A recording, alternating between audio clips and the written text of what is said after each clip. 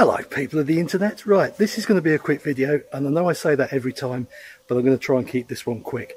Right, I did a video on this before and it was a big fail, so hopefully this one's going to be a win. Now, I've spent far too much money on this old turd, to be honest, as I usually do, but mechanically it's pretty good. But the problem we have, and if you watch the channel for some time, you'll realise the problem we have is, well, a typical Vauxhall problem.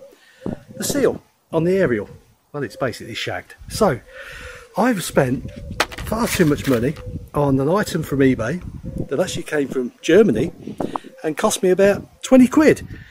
I will put a link in the description. If you're foolish enough to pay 20 quid like I did, then well done. Right, let's get started. So there you go, that's the seal. And anybody that's tried to do this before will know what a nightmare it is trying to get a seal that is actually the right one. Yes, you can make some stretch and you can mess about with them with hot water and everything else, but I didn't want to. So I've got a proper seal. And you know what? It's hot in here for this. I'm going to drop the roof. Let's do it.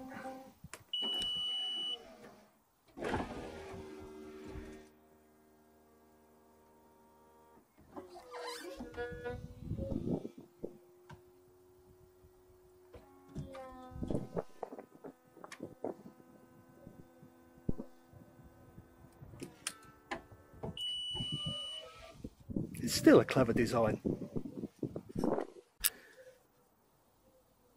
And as of last time, first job, that. Carefully done. Right, when you've got the light down, there is a connector there, and that should just pop out like that, and that gives you access to the nut. So the nut is 17, and you can just about get purchase on there with a spanner to slacken it off. You don't have to take it out all the way. Hopefully, well, I know it will, the rubber will slide under the aerial, but I might take it off just to clean it. There you go, nuts down. Right, outside to the aerial, and yeah, some fool stuck it down last time. Boop, boop, boop. There you go, it's out. Right, I'm going to clean all that junk up because it doesn't look nice. There you go, that's a bit better. Right, new seal. No, not funny. So, in theory, slip it over the top like that, manipulate it around. That's what I need, 2 hands. No I don't, I can do it, there you go. Yeah, I do need 2 hands just to get it in place, bear with. Right, we're there. I'm just going to hold it in place because it's a bit stretchy, the old rubber, but let's get the bolt on, get it tightened up.